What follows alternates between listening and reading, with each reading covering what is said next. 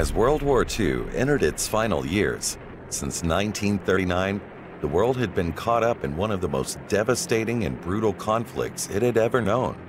But by late 1943 and into 1944, the tide in Europe had begun to change. Pockets of resistance began forming in France. Danger was a constant, and many executed if captured.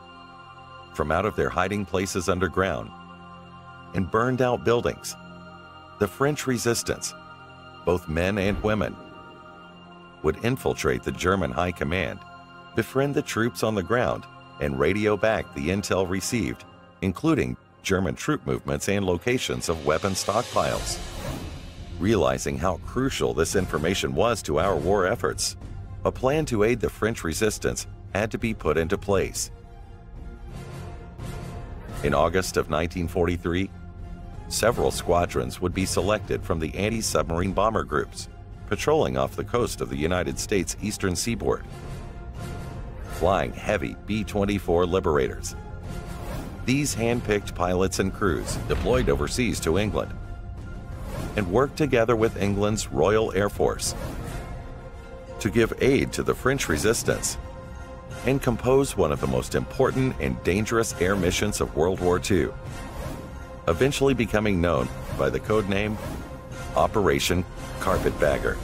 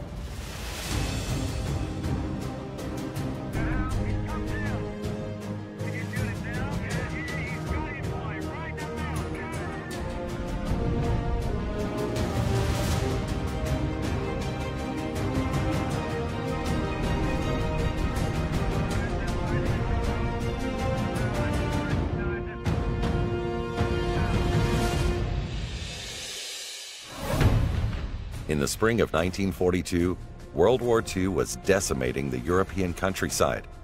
However, the eastern coastline of the United States had been on high alert after several sightings and attacks on Allied shipping by the deadly German submarine known as the U-boat. Since Germany had managed to park their submarines so close to American beaches, and had been doing this since 1942 or possibly earlier, Air Force and Army air bases began to spring up along the eastern seaboard, from Miami's 36th Street Airport to Chatham Field in Savannah, Georgia, up to Dowfield in Maine. All these states began anti-submarine squadrons and sent heavy bombers known as B-24 Liberators and other aircraft out to sea to patrol the coastline. Along with the Navy, who were simultaneously conducting their own patrols, even the Gulf of Mexico had its own airfields guarding the coastline, from outposts like Galveston, Gulfport, and Drew Field in Tampa, Florida. From January 1942 to 1943, German U-boats wreaked havoc, specifically off of the coast of North Carolina, in the areas of Cape Hatteras and Ocracoke Island, known as the Outer Banks. On January 19, 1942, a German U-boat sank the 337-foot U.S. freighter, the City of Atlanta, sinking the ship and killing all but 3 of the 47 men aboard. The same U-boat attacked 2 more ships just hours later. As for the German war vessel, this classification of it being strictly a submarine was not entirely accurate. Actually, the U-boat was more of a warship that could dive and remain underwater for short periods of time, and could only travel approximately 60 miles before having to resurface for air. They often attacked ships while on the surface with deck-mounted guns. However, they were equally capable to destroy ships from below water level. These German war vessels were considered by experts to be some of the best warships ever designed. But as the threat from the Germans increased, so did the preparation and retaliation by the United States, as their defense systems were quickly strengthened. On April 14, 1942, the first German U-boat caught by the American Navy in U.S. waters was sunk 16 miles southeast of Nags Head, North Carolina. Within the next couple of months, 3 more U-boats were sunk, all along the North Carolina coast, bringing a total of 4 U-boats destroyed and representing the most enemy kills of any state. All in all, over the next 6 months, 397 ships had been sunk or damaged, and more than 5,000 people killed. Even though these battles happened in the Gulf of Mexico and along the eastern states' coastline, off the coast of North Carolina, near Cape Hatteras, saw the most enemy activity and sightings, giving this the area nickname Torpedo Junction. And although this was going on just a few miles off our American shore, the government kept this information classified as not to disturb the American public. To this day, a German submarine lies just 10 miles off the coast of Wilmington, North Carolina, in 120 feet of water, and a cold steel watery grave holds the bodies of those lost German soldiers, floating silently inside sealed hatches. So ask anyone who lived near the Outer Banks of North Carolina. They would be the first to tell you how close the United States came to being overrun by Germany in World War II and had basically parked right in our backyard, to the point of having their homes and communities labeled with the frightening nickname Torpedo Junction. All of this proves to be a constant reminder of how close Hitler's reach came to American soil, specifically the North Carolina coast.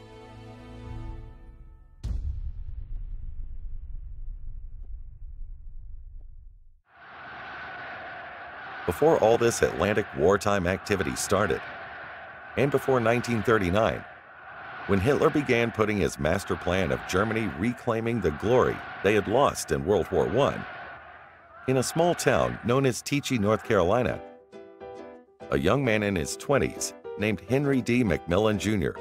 was living his life in the 1930s. Growing up, his family meant everything to him.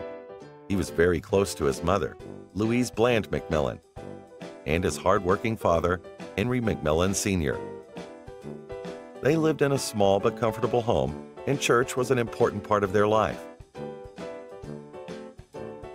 I'm sure Henry D. MacMillan was rocked in this chair many times as an infant.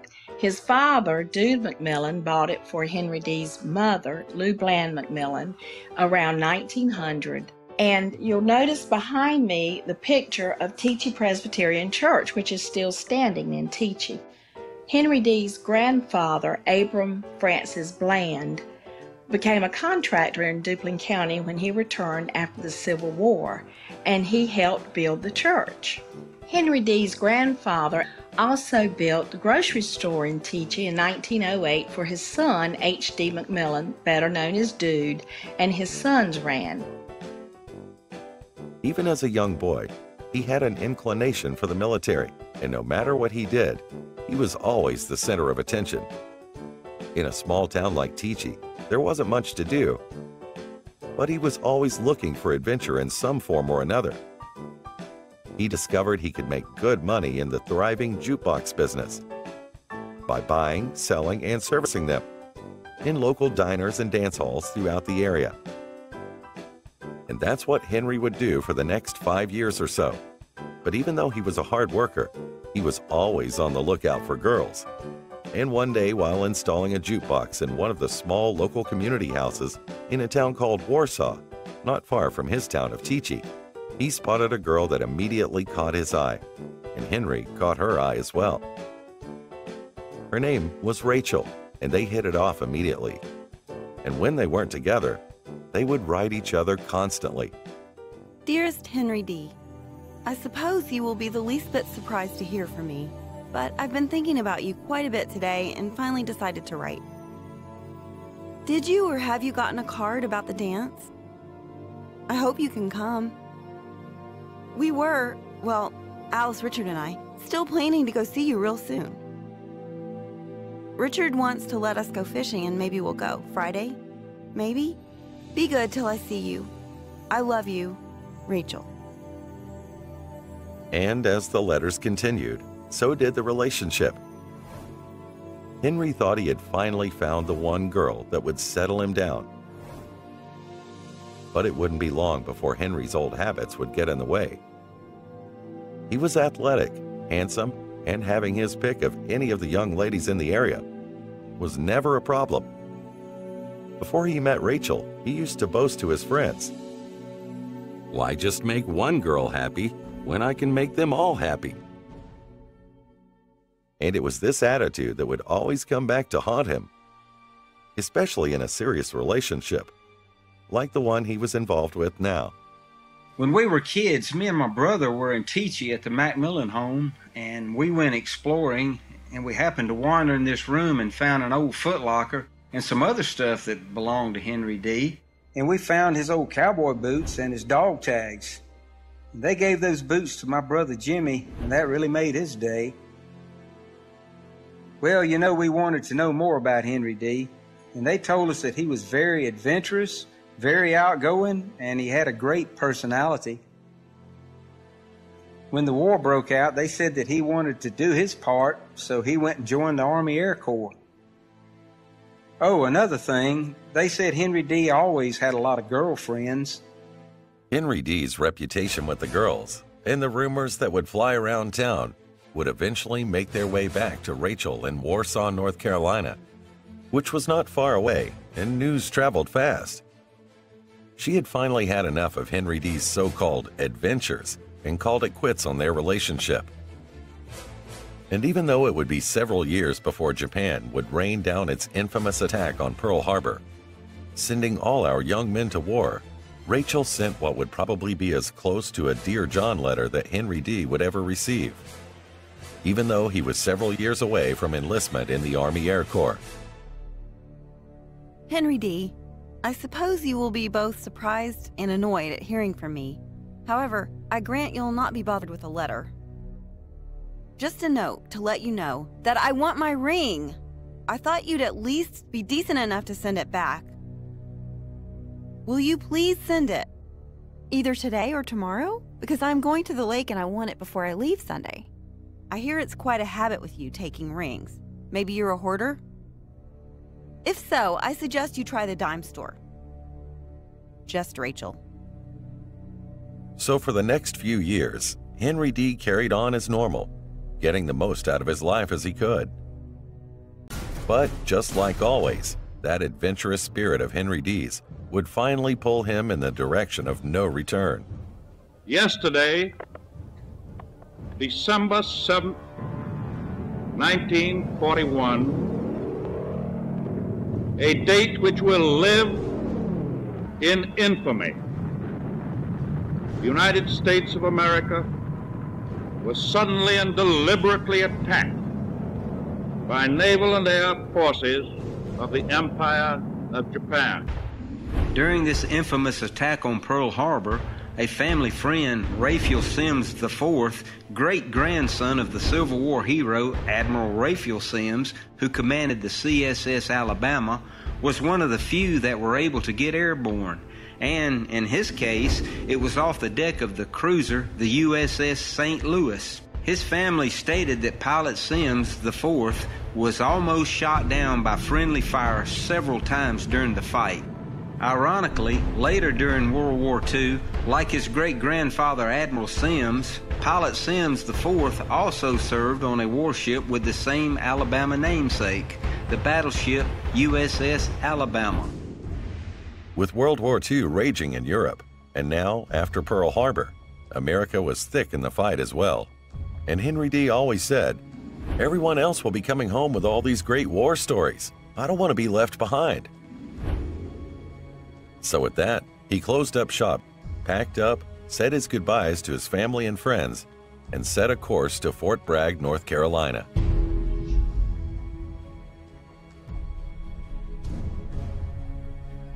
When Henry D. went to join the Army Air Corps, they asked him about the scars on his legs. They, of course, came from when his legs were broken. He and his friends jumped on a freight train, and one of the boys fell, and he was about to get hurt by the closing of the door. Uncle Henry D. shoved him out of the way, and in doing so, the door shut on Uncle Henry D.'s legs and broke them both, saving his friend from certain death on a train boxcar. So to avoid any complications about his injuries, he told them they were just birthmarks. He enlisted in the Army Air Corps on August 6, 1942. From there, he was sent to Harlingen Aerial Gunnery School in Harlingen, Texas. This was an intense 6-week training program in both air-to-air and surface-to-air gunnery. The aircraft used in these exercises ranged from heavy bombers like the B-17 Flying Fortress and the B-24 Liberator, and fighters like the P-63 King Cobra, the AT-6 Texan, and BT-13 Valiants. Within a few months, Henry D. MacMillan Jr. graduated as an aerial gunner on October 21, 1942, and was also promoted to sergeant on his graduation. Not long after this, on the West Coast, one of the most important military figures to come out of World War II, Clifford Heflin, who had been stationed in California, along with Major Robert Fish, and in command of the 46th Anti-Submarine Squadron, was making preparations to move his units to the East Coast. The 46th flew into Cherry Point Marine Station in North Carolina in March 1943. They eventually began changing aircraft and training in the B-24 Liberator due to its long-range capabilities and firepower, which was much more suited to submarine warfare. Also, a general order was issued by headquarters to change the 46th to the 22nd Anti-Submarine Squadron, Heavy. And immediately after that, they were moved to Bluthenthal Airfield in Wilmington, North Carolina. Around that same time, Henry D. MacMillan Jr. also arrived at the Cherry Point Air Base to join up with the 25th Anti-Submarine Wing and assigned to the 22nd Anti-Submarine Squadron under the command of Lieutenant Colonel Heflin. The next few months at Bluthenthal Airfield, Henry D. was involved in final training and submarine patrol missions off of the coast of North Carolina, specifically the Outer Banks, better known as Torpedo Junction, and had obtained that nickname from all the German U-boat activity in that region of the Atlantic and the devastation to Allied shipping those submarines caused there. Henry D. MacMillan, or Mac, as he was known to his commanders and friends, was attached to pilot Lieutenant Wilmer Staples' crew as a waist gunner, an engineer in the B-24 Liberator. My dad, Lieutenant Wilmer L. Staple, was a highly decorated pilot. He began his career in World War II flying the bombers. What I remember the most about my dad's war stories from his original crew back in 1942. My dad always talked about Henry D. MacMillan Jr., what a fine, great young man he was, and he was always one of my dad's top-notch crew members. And they were flying the B-24 Liberator. Mac also trained occasionally at Camp Davis, which was like Harlingen, was an air gunnery school and less than 20 miles from Wilmington.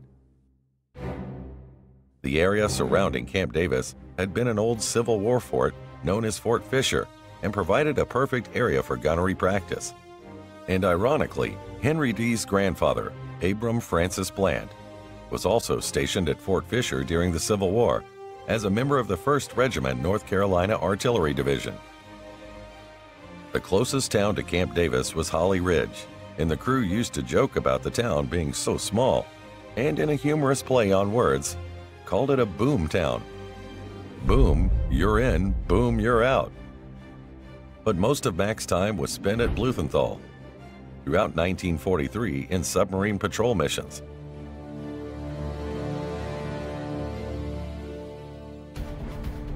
But orders came down that Heflin was to choose 12 crews from the 25th Anti-Submarine Wing, specifically the 4th Anti-Submarine Squadron based out of Langley Field, Virginia, and the 22nd out of Blumenthal, and prepare them to move overseas, where they would eventually land at the U.S. Army Air Base in Dunxwell, England. Mac was now getting ready to taste the real battle he was looking for, with a chance to fly off the coast of Europe and face Hitler's war machine firsthand. And that adventurous spirit that had drove Henry D. MacMillan Jr. to enlist, climb to the rank of sergeant, and be handpicked as one of the 12 crews flying overseas, with Lieutenant Colonel Heflin and Major Robert Fish, and 2 others who would later become leaders, Major Rodman A. St. Clair and Major Robert Boone, was about to be severely tested against the bulk of the German U-boat fleet in the Bay of Biscay, and from the air by Hitler's seasoned Luftwaffe fighter pilots.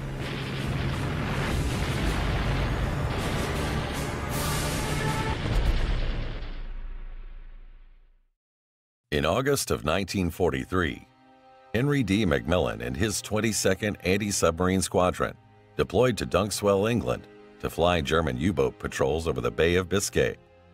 Once there, Henry D. knew this action would be far more intense and dangerous than any missions he had flown back in Wilmington, North Carolina. Not only did they have to contend with more of a concentration of German U-boats, there was also the constant threat from the German Luftwaffe, providing cover from the skies.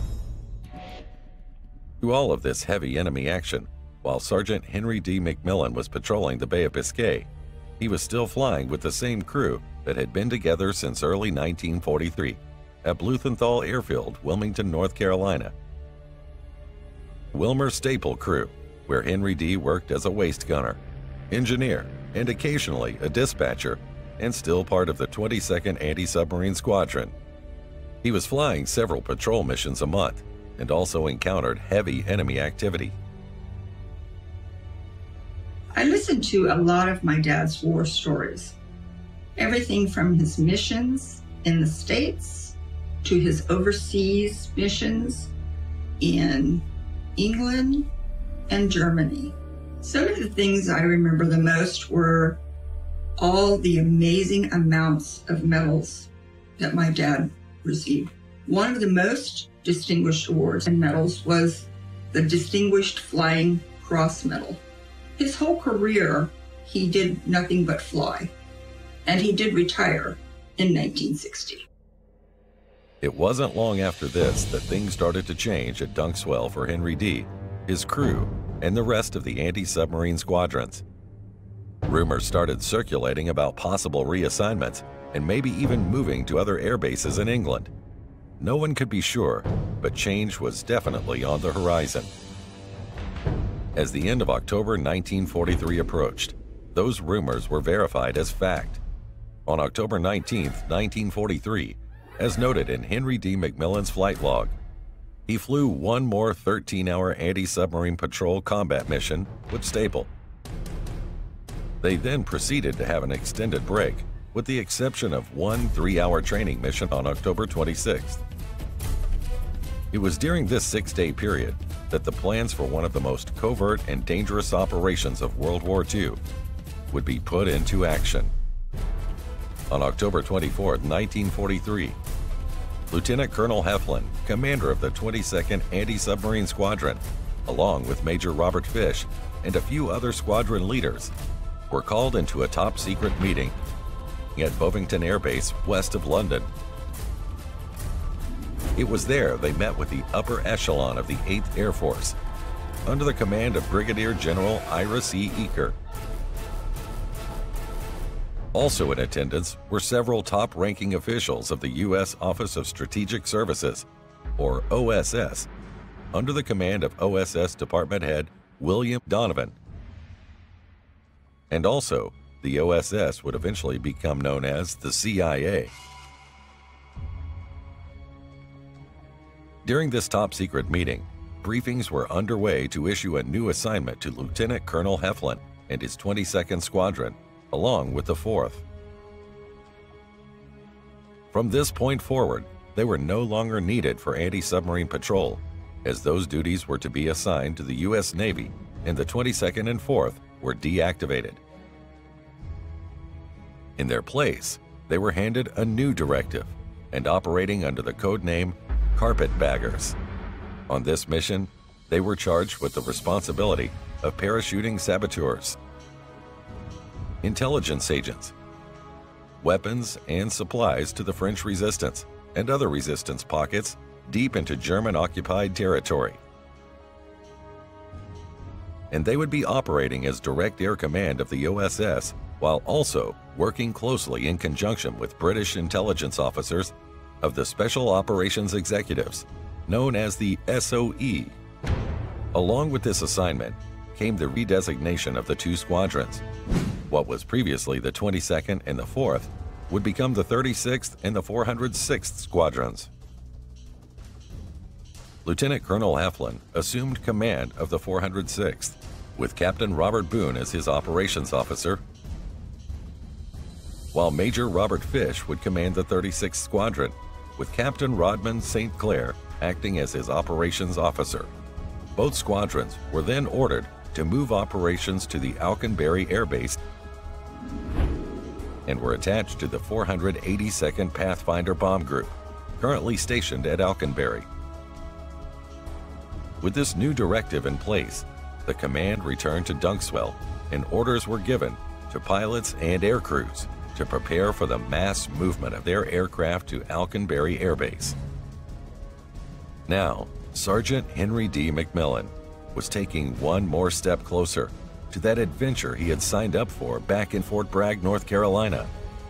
However, this operation, as everyone could plainly see, could possibly be one of the most dangerous missions they had been assigned to up to this point in the war.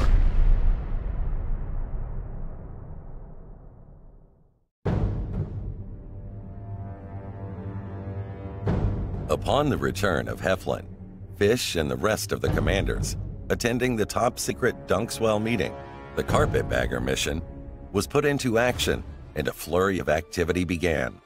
The ground crew personnel began the immense task of reconfiguring the massive B-24 Liberators from anti-submarine bombers to stealth-like aircraft with the ability to fly low-level night missions without German radar detection, enabling them to airdrop supplies and French resistance personnel to other resistance forces hiding out on the ground. There were many modifications that needed to be completed in a short period of time. Among these would be the removal of the lower gunner's ball turret compartment and leaving a hole in the belly of the plane approximately 44 inches in diameter. It was lined with a smooth metal, and a plywood floor was made to cover the exit. There was also a handrail attached to the side of the exit area, along with 2 strong points for parachute static lines that deployed when the personnel or supplies were dropped from the Joe hole. The reason behind this moniker was the custom of calling secret agents or spies Joes, or in the case of female agents, Josephines. Other modification included removing the nose guns for better sight navigation, since landmarks on the ground needed to be seen to guide the crews to their target drops.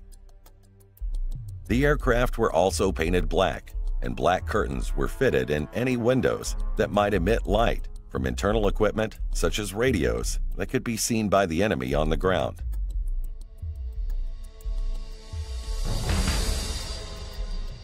while all of this and many more modifications were being made by the ground crews in Alconbury. On October 24, 1943, a select group of commanders, pilots, and air crews transferred for temporary duty to the Thamesford Royal Air Force Base in Bedfordshire, north of London. This was due to the fact that the Royal Air Force pilots had been flying these types of missions for quite some time. They were to team the Americans with the British for training, in classrooms and in the air. The goal was to teach these new American carpetbagger air crews in the perilous techniques of flying 500 to 600 feet above ground level, which consisted of mountains and constantly changing terrain, and in the black of the night. They also had to learn the methods of keeping the heavy aircraft aloft at extremely low airspeeds. This would allow the supplies and secret agents, both men and women, to be parachuted from the bottom of the aircraft approximately 500 feet above ground level and land as close to their targets as possible.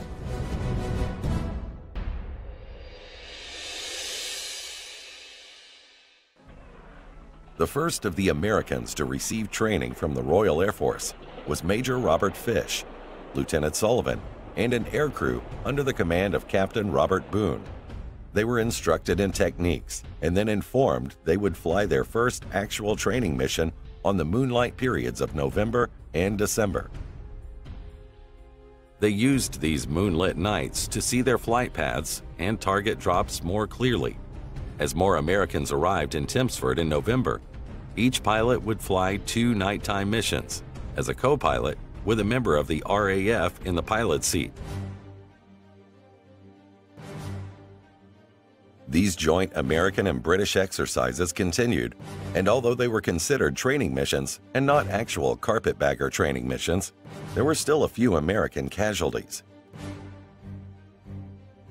The first of these was Captain James E. Estes, who is pictured here as he received a medal from an anti-submarine mission he had flown out of Langley Field, Virginia, back in early 1942 with the 1st Sea Search Attack Group, who had narrowly escaped death piloting his B-24 during one of his missions over the Bay of Biscay, still flying anti-submarine patrol with co-pilot Rodman St. Clair. This time, however, he was not so lucky. A few nights later, Lieutenant Gross, along with his Royal Air Force counterpart, went missing in action as well.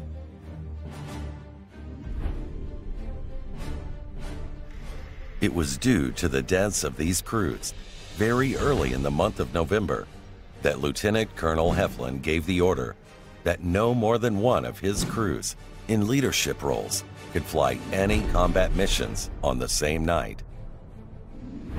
Once the training in Thamesford with the Royal Air Force pilots was completed, the commanders, pilots, and crews returned to Alconbury and began preparing for their new operation.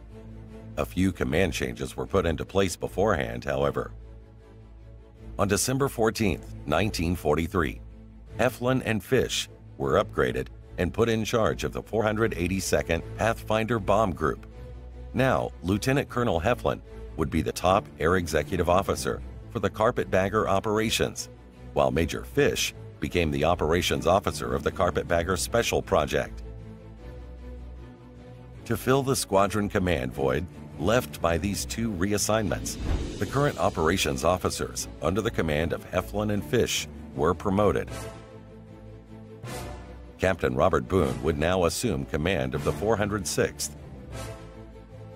with Lieutenant Lyman Sanders as his operations officer, and Captain St. Clair was promoted to commander of the 36th Squadron, with Captain Robert L. Williams assuming the role of his operations officer. With all the shuffling of command on the inside and the jockeying for desk positions, there was just as much change happening with the pilots and crews on the outside, all over the Alconbury flight lines. And as a consequence of all this activity, Henry D. MacMillan would also be affected as well. He had spent the entire year and earlier flying and training with the pilot Wilmer Staples' crew. Under the command of Lieutenant Colonel Heflin in Wilmington, North Carolina, with the 22nd Anti-Submarine Squadron.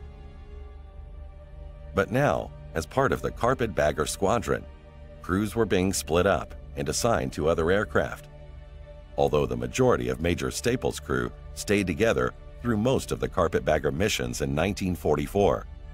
It was during December 1943, Henry D. began spending time and training with some of pilot Robert Williams' crew, even though Captain Williams had just been promoted to a desk job as operations officer under Captain St. Clair, who was in command of the 36th Squadron.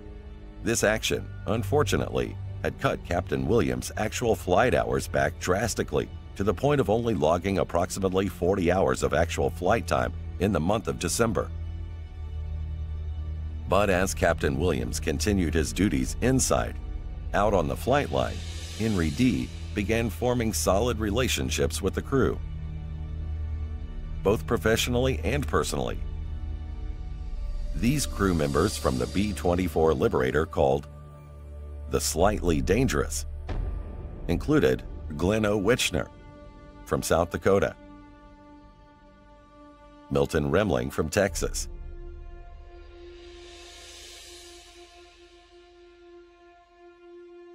and tail gunner Eddie Rush from Georgia, to name a few. Henry D. began working with them to get the aircraft reconfigured for the new Carpetbagger missions,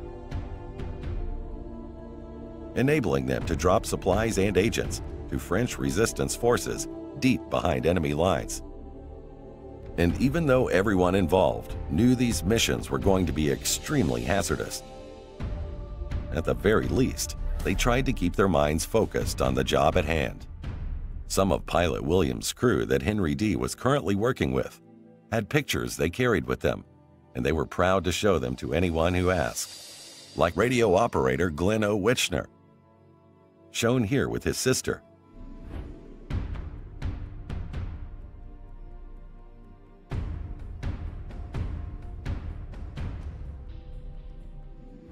And navigator Milton Remling, pictured here with his wife, Dorothy, on their wedding day. And tail gunner Eddie Rush with his wife, Monica. And even Captain Williams had a wife back home, as shown here in the front yard of their house in Kansas City. But as the aircraft reconfigurations were taking place outside, transforming them into the consolidated B-24D Liberators, inside the command post, more changes were taking place as well, specifically regarding the newly redesigned 406th and 36th Squadrons. While still assigned to the 482nd Pathfinder Bomb Group at this time, in mid-December, they were detached from the 1st Air Force Bomb Division and reassigned to the 8th Air Force, and would become the only units of the 8th to be officially activated in the UK from scratch. Also, as the end of December approached, the first all-American crew that would make history flying the first American Carpetbagger mission were being assembled on paper, and command was set and preparing to make this momentous departure into the night sky. On January 4th, 1944. As that date approached, the crew for the mission had finally been decided upon. Listed here on the actual mission report flight plan, the historic Carpetbagger crew, for all intents and purposes, was the Wilmer Staple crew and would be using his aircraft. There were a few exceptions, however. On this mission, Lieutenant Colonel Clifford Heflin would be the lead pilot, while Wilmer Staple would fly as co-pilot, and written in the bottom left was Henry D. MacMillan's name, although with the letters F/LT preceding it, possibly designating him as flight lieutenant. Also, it was not unusual on these Carpetbagger missions to see names written in certain areas on the mission reports as a last-minute change in personnel for whatever reason, as was MacMillan's name on the first mission flight plan and report. So finally, after years of training and service off the coast of Wilmington, North Carolina, flying missions with the 1st Air Force, 22nd Anti-Submarine Squadron. Henry D. MacMillan Jr. had rose quickly in rank. Transferred to England. Became a member of the mighty 8th Air Force. And was only a few weeks away from being one of the 8 hand-picked crew members to fly the very first all-American Carpetbagger mission in a newly reconfigured consolidated B-24D Liberator. At last, Henry D's spirit of adventure had placed him in a position to make history, and even better, to do it with some of the same crew and friends he had been flying with for over a year.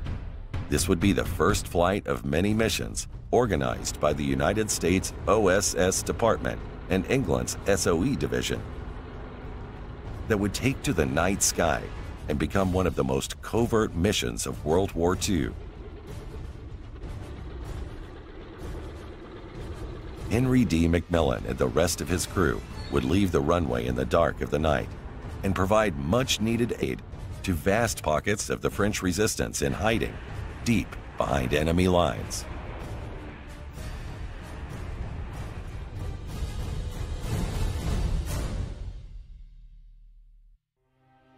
With less than a month remaining before this epic and dangerous first American Carpetbagger flight would take to the night sky, Henry D. had time to reflect on his life and accomplishments. And to be a part of such a significant mission was a little overwhelming. Back in his hometown of Teachey, North Carolina, he did manage to carve out a decent living for himself in the jukebox business. But that paled in comparison to the immense undertaking he was preparing for now, all in service to his country. With a little time left before this scheduled January 4th flight, he took some time to write home to his mother and father.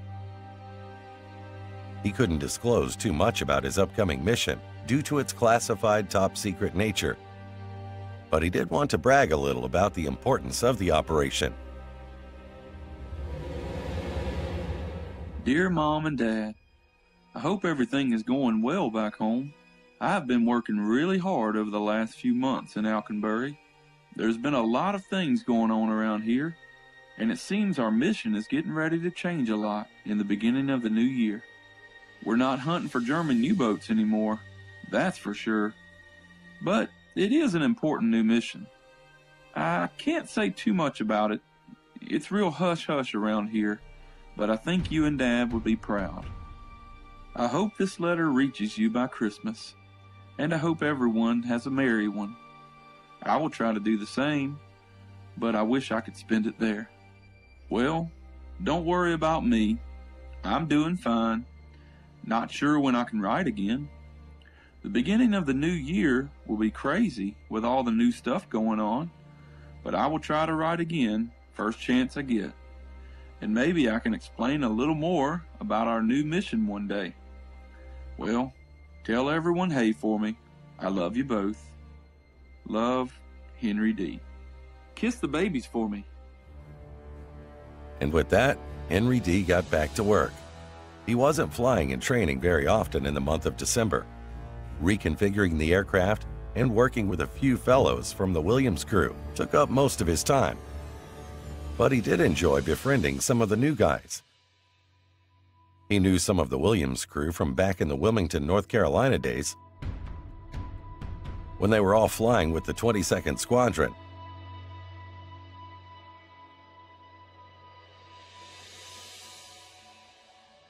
One of the guys in particular, Milton Remling, shown here with a few more of the Williams crew, and also pictured here during a little target practice on the firing range, was a graduate of St. Mary's University and Purdue University. I'm Mike Immel. I am the son of Lieutenant Milton Remling. I was born in San Antonio, Texas, on June 24, 1943. What I know of my father was told to me by my mother, her parents, and her brother, who's Milton's contemporary, George. The Remlings came to Texas in early years of Texas history, and some became Texas Rangers, some became outlaws, and some became cowboys. He enlisted at Fort Sam Houston in Texas, and by May 1942 had gained his navigator's wings at Kelly Field in San Antonio with the rank of first lieutenant. He returned home to marry his sweetheart, but was soon assigned to the 46th Squadron of the 41st Bombardment Group. After being commissioned in the Army Air Corps, Milton was sent to Alameda Naval Air Base in California, where he became part of the 46th Bomb Squadron under command of Clifford Heflin. He was then sent to Cherry Point, North Carolina, and then to Wilmington, North Carolina, to fly anti-submarine warfare against German U-boats and Torpedo Alley off the Carolina coasts. Mother told me that we was under training at Cherry Point, and when we got there, she rented a room. Having no crib, I slept in a drawer. Milton did see me when I was 3 months old before he was shipped off to England later on that year.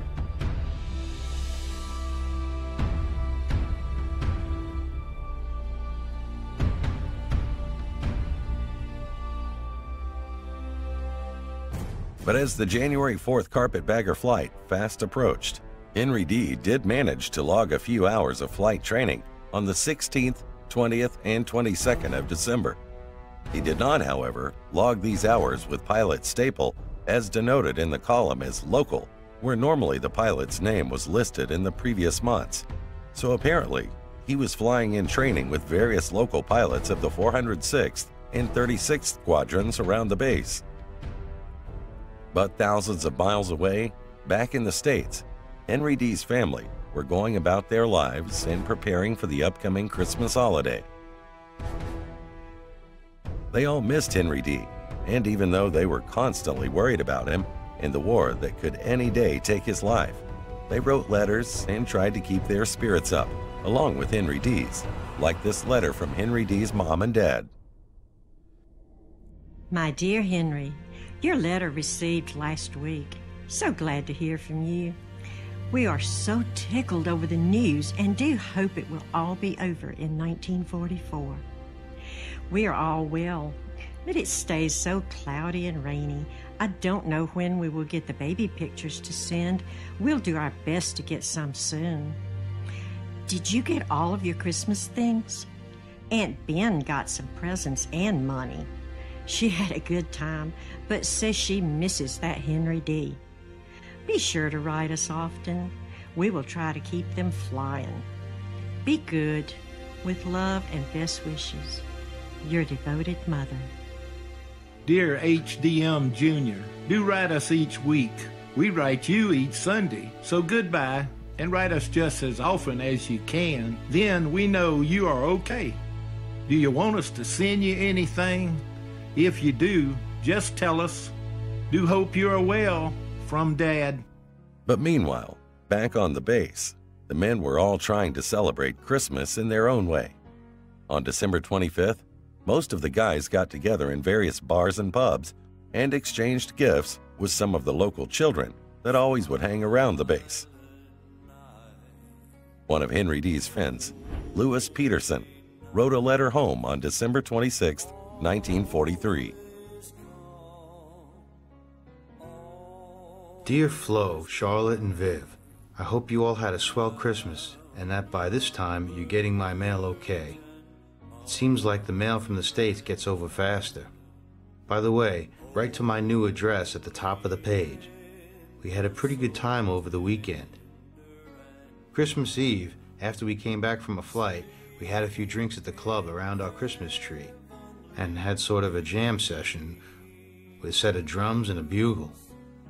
Went to Mass Christmas morning and then had a turkey dinner on the base.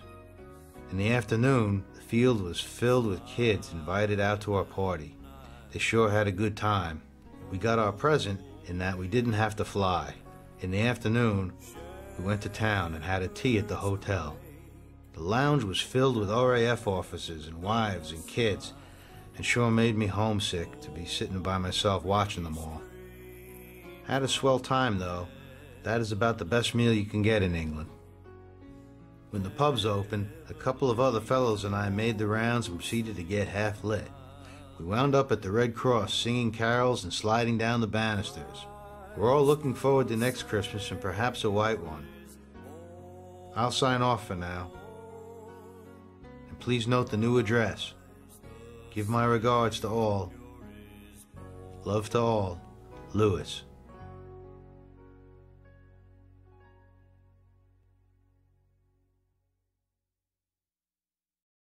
As Lewis Peterson finished this letter on the morning of December 26, 1943, the Christmas present he had spoke of in his writing of not having to fly on Christmas Day was over. On the night of December 26th, the Robert L. Williams crew was called into flight headquarters.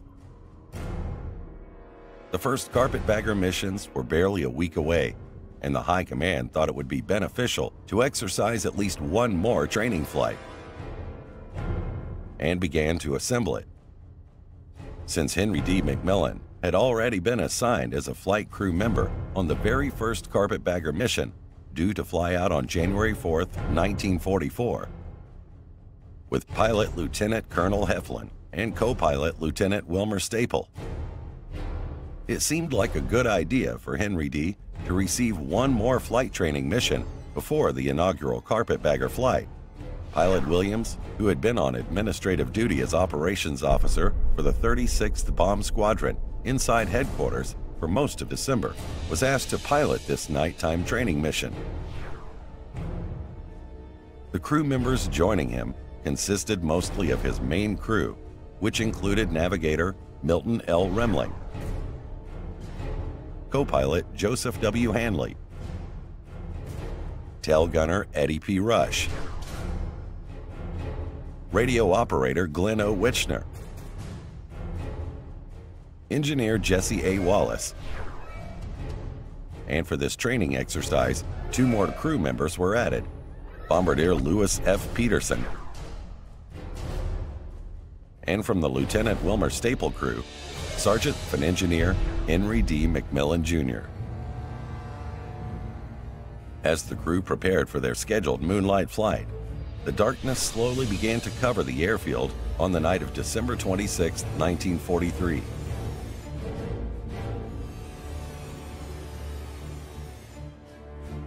This one consolidated B-24 Liberator, formerly known by its nose art, the Slightly Dangerous, turned over each of its 4 thundering engines on the flight line. As the sound reverberated throughout the base, the heavy aircraft came to life. And being so close to the commencement of the first Carpetbagger operation, this would be a serious training mission. It would be flying at dangerously low levels, approximately 600 feet above the ground, so navigation and total concentration was crucial.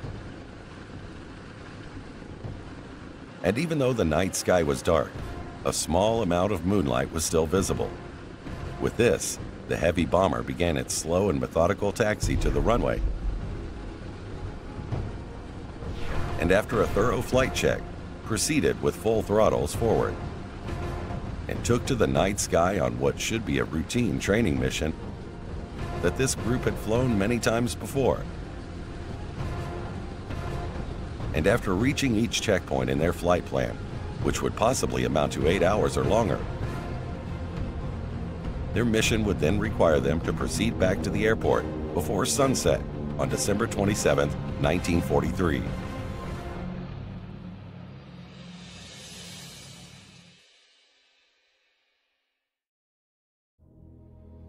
But, as fate would have it, for the entire flight crew that left on that training mission, that sunset would never come, and they would never see another sunrise. Their B-24 Liberator, called Slightly Dangerous, crashed into an English mountainside known as Hamel Down Tor, killing every crew member aboard. And in those early morning hours of December 27th, that spirit of adventure that Henry D. MacMillan Jr. had lived for his entire life was finally extinguished in what seemed like a world away from the little town of Teachey, North Carolina. So instead of making history as part of the first official Carpetbagger flight, on January 4, 1944, Henry D. made history as a casualty in the first all-American Carpetbagger flight to lose his life in a Carpetbagger training mission on December 27, 1943.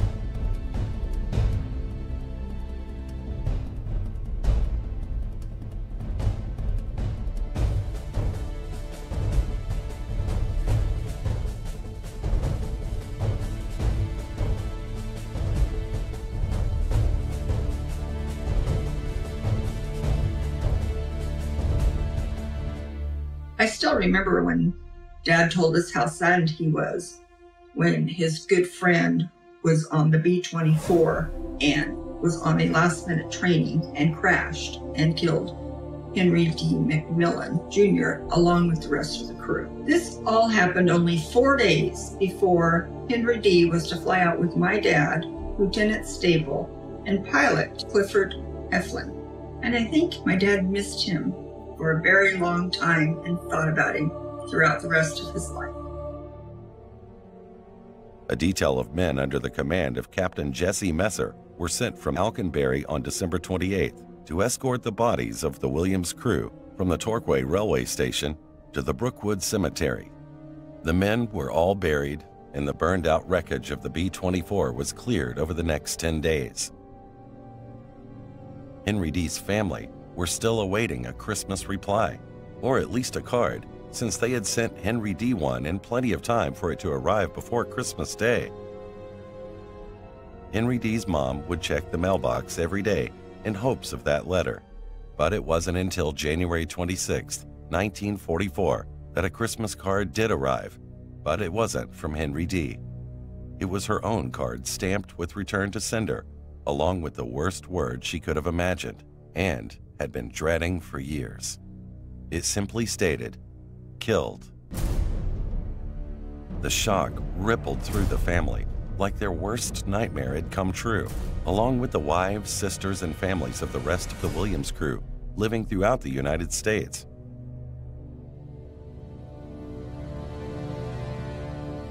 Captain Robert L. Williams was my grandmother's brother, making him my great uncle.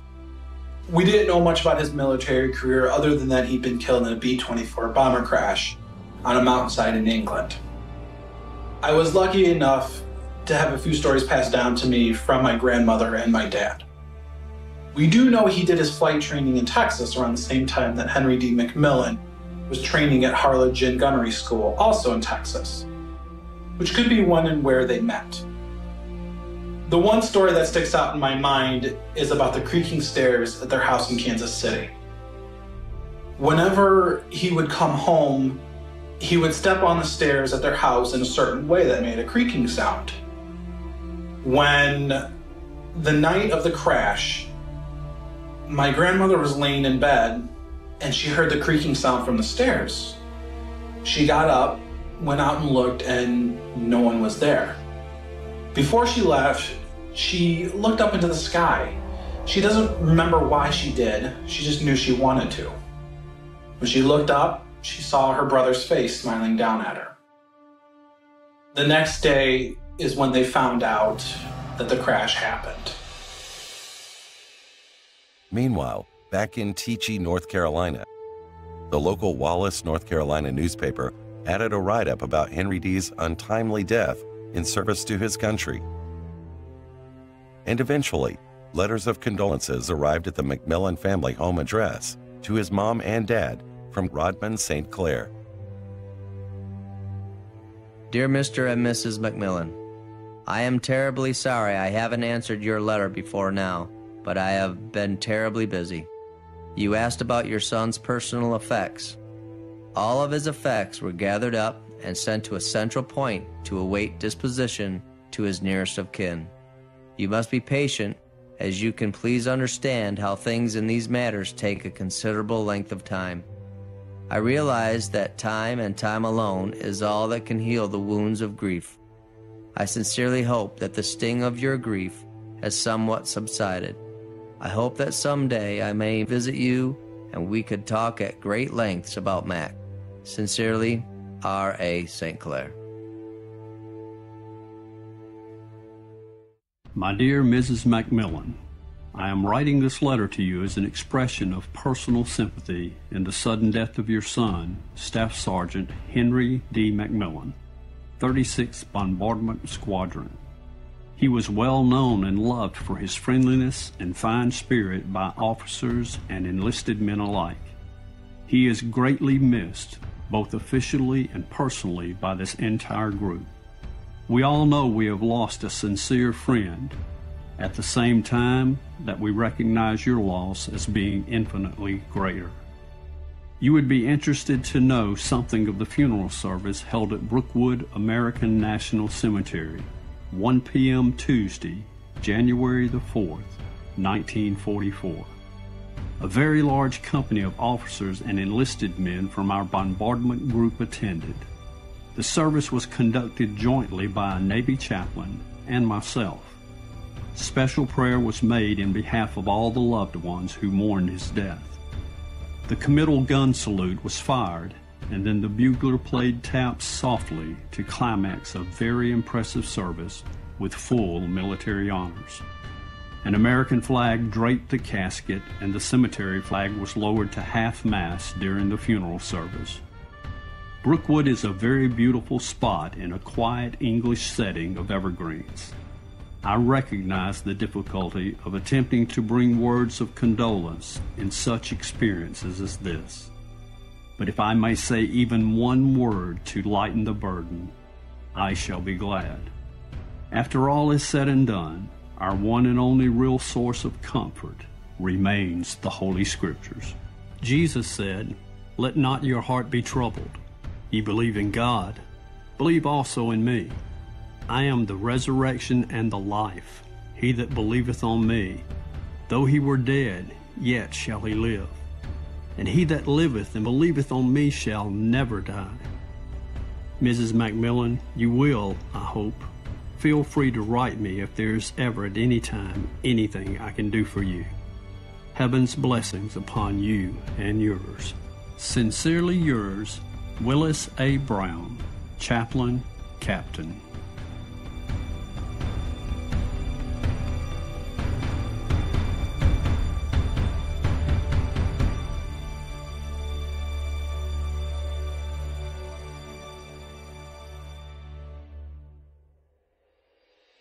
Years later, when we're cleaning out my grandmother's basement, we found a small box. Wasn't sure what it was, but I was compelled to open it and see what it was. When I opened it up, I saw this flag folded up inside. I found a little card inside that said that this flag was draped over my great-uncle's casket. I folded it up, presented it to my grandmother, and she instantly started crying. She knew exactly what it was, and at that point she told me that she wanted me to have the flag so I can cherish it. And I still have it displayed in my house so I could remember Robert Williams, my great-uncle, to this day.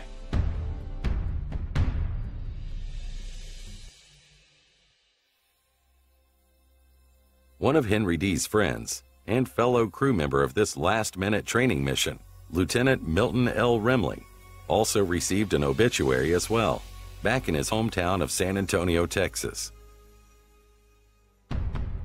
After the crash and his death, his wife received a letter of condolence, also from Unit Commander Rodman St. Clair. Dear Dorothy, it is with the deepest of regret that I write this letter. By now, the War Department has notified you of Milton's death, so it is now permissible for me to write to you. There are not enough words to express my heartfelt sympathy. Of all the men I have ever known, none loved life nor had so much for which to live as did Milton. He loved his fellow flyers, his lovely family, and his work.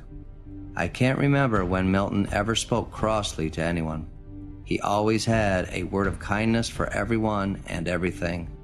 Milton was completely devoted to you and little Mike. The picture you sent him of yourself and Mike was his most prized possession. Milton loved to fly. He often remarked that if death should sting him, he hoped it would be in an airplane. We in this business never think of a fellow flyer who has gone down as being gone forever, but keep in mind the thought that he is on detached service, and in time we will all again be flying on one another's wing in flyer's heaven.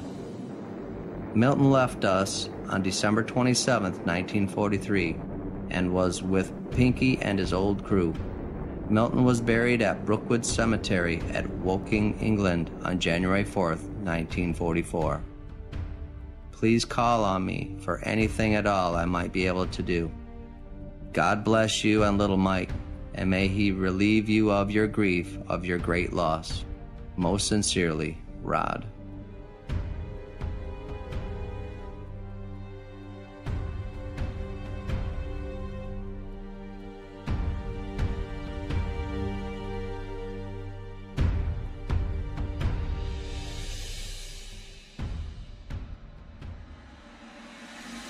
In the fall of 1992, I was in England on a business trip, and a colleague of mine in Bristol asked me what I was going to do next, and I told him, Sandy, I'm going to go see the grave of my father in Cambridge.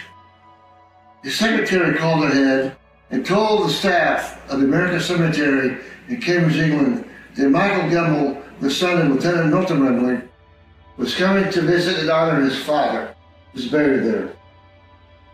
Upon my arrival, I was welcomed by committee and staff, and there was cake, and there was punch, and the photographer. And I said, "Please tell, what is this about?" And he said, "This is a ceremony of celebration in memory of Lieutenant Norton Remley and his son Michael. Just think of all of the American soldiers and sailors and Marines buried in the cemetery. Very few today have any blood relatives that are still alive. Most of the men and women who are buried here were never married, even less had children. It was a very emotional experience, and it made me proud to be the son of an American hero." Thank you.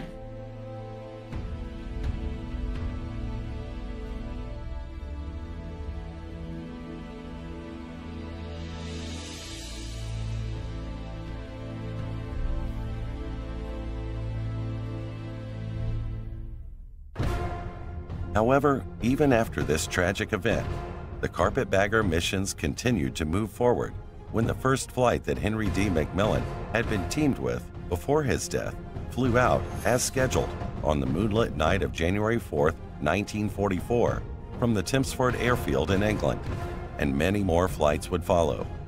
Unfortunately, this airfield was extremely small and not suitable for the task at hand. And after many complaints by Commanding Officer Clifford Heflin, a change had to be made. Also around this time, January of 1944, Lieutenant General James Doolittle was appointed Commanding Officer of the 8th Air Force in Europe and the Pacific Theater. He would eventually secure the Watton Airfield, but when Heflin took a look at the unsatisfactory conditions, he simply stated, "We're not flying one damn mission out of this base. Not in this condition." Finally, in March of 1944, the 8th Air Force secured the RAF training base in Harrington to become the exclusive and permanent base for all the subsequent Carpetbagger missions. It was big enough to handle all the squadron's B-24 Consolidated Liberators, and all the commanders and crews were finally satisfied with the accommodations. Also in March, once they were settled at Harrington, they were redesigned as the 801st Bombardment Group, heavy and provisional, with Heflin still acting as commanding officer. The bomb group would be redesignated once again in August 1944 as the 492nd Bombardment Group and remain the 492nd until the end of the Carpetbagger missions. This extremely covert and top-secret operation would continue to be a major component to victory in Europe and provided resistance and freedom fighters all over Europe with supplies, weapons, and spies to infiltrate the German High Command until the end of the war.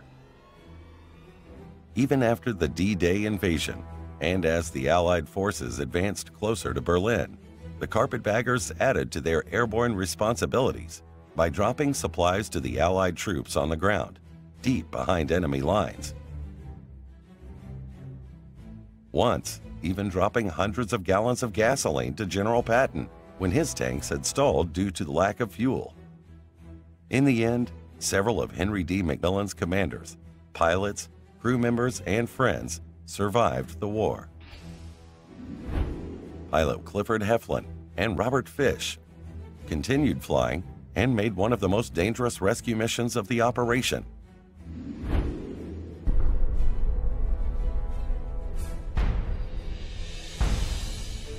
Ultimately, the overall success and contribution of Operation Carpetbagger to the Allied victory over Hitler's Nazi regime is undeniable. The men who flew and died on those treacherous nighttime missions, along with the French resistance fighters, both men and women, who parachuted from the bottom of those aircraft, barely 600 feet above the ground, and many being executed if they were captured, should be considered some of the bravest air crews to take to the sky.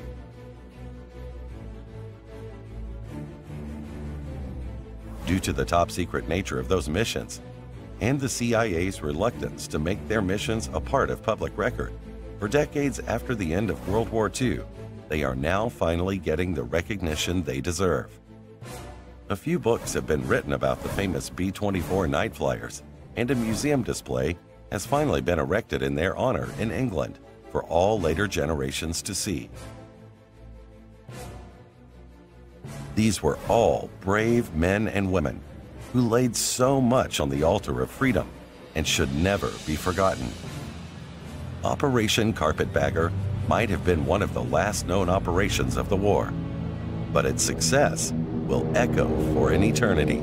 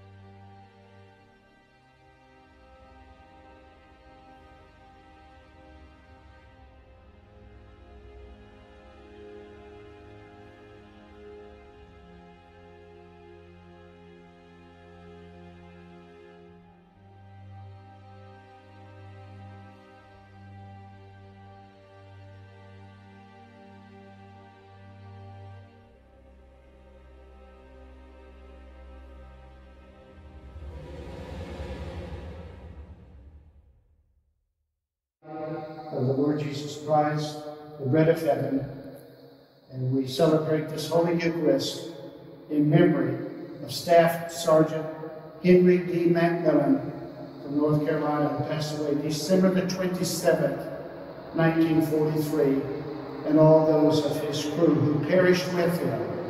May God grant to them eternal rest in the name of the Lord. The blood of Christ, the cup of salvation.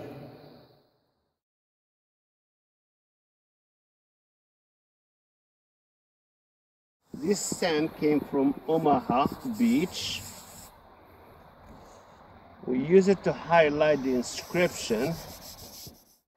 This is the memorial graveside service in memory of Staff Sergeant Henry D. MacMillan Jr. We commend to Almighty God our brother Henry D. MacMillan. We commit his body to the ground, earth to earth, ashes to ashes, dust to dust. In memory of Henry D. MacMillan Jr. Through Jesus Christ our Lord. Amen.